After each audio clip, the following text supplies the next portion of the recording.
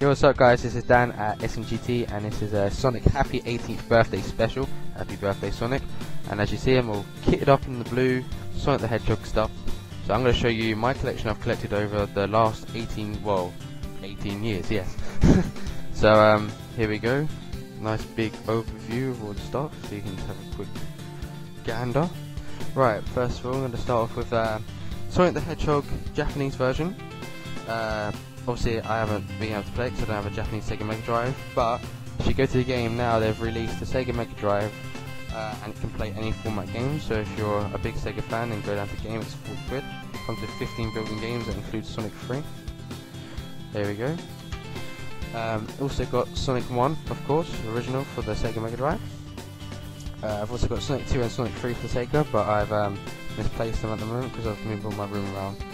I've also got Sonic Adventure DS with a little poster, Sonic the Chronicles The Dark Brotherhood with a tin metal case for the DS, Sonic figure, Sega Mega Drive collection for the PSP and Sonic Rivals, The Adventures of Sonic the Hedgehog, the original TV series of all 65 episodes, Sonic X Volume 3, very good cartoon I used to like watching that when I come in from school. Sonic Rider Zero Gravity, Sonic and the Secret Rings, and Sonic at the Olympics. Also got two extra 360 games, Sonic Unleashed and Sonic the Hedgehog 360. I've also got Sonic 1 and Sonic 2 on download on Xbox, and I will be getting Sonic 3 this weekend. Got Sonic Hedgehog bag that my friend Jack gave me for my birthday, for my 17th.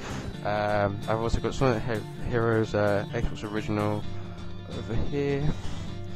I've got loads of posters of Sonic that I had put on my wall, but to change my room around, I redesigning it and stuff.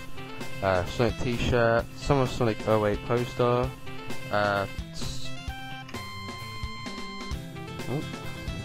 some of Sonic 08 t-shirt. If anyone else went to that and watching this video, please drop me a comment. I'm going there this year. There's some of Sonic 09. If people live in London and England, then come down to Sonic 09. I will be there. Sonic Adventure for the Dreamcast. And finally, Sonic Edition of the Nintendo Mag. I normally get these every month anyway. I got a GBA 2-in-1 Pinball and Sonic Advance. Two PC games, Sonic R and Sonic Adventure DX, and got a signed autograph book, Guinness World Records of Gaming 2008, from LB Bentley, who did the silver theme for Sonic the Hedgehog 360. I got Richard Jacobs, who did the theme for like Outrun and Sonic R, and from TJ, who's a very good live singer as well. So is Richard Jacobs, is a very good live keyboard player. And lastly, my favourite item of all is the original Sonic 1991 jumper that my parents have kept over the years from the release day of getting Sonic the Hedgehog, since Sonic the Hedgehog was actually the first game I played as well.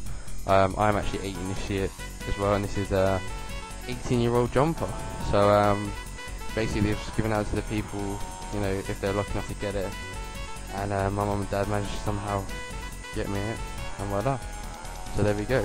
So this has been interesting, I guess, for you guys to watch my collection. I'm sure you guys probably got more.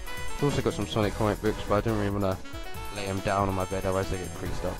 So make sure you check out SMGC today. We're going to be uploading some trailers of Sonic the Hedgehog, even if they're Wii ones as well. We're just going to upload them. I have a little section for Sonic the Hedgehog, so if you like Sonic the Hedgehog, then subscribe. We're going to do some gameplay just from like Sonic 1, Sonic 2, Sonic Unleashed, just some games that haven't been done much before, because I've seen some videos on YouTube already that have been done, like Sonic 1 and Sonic 2 for his 17th or 15th birthday and whatnot. So happy birthday Sonic the Hedgehog, you're now 18 and you're now legal to drink and basically go mad. So you know, spend fun time in the break. For the Wii, of course.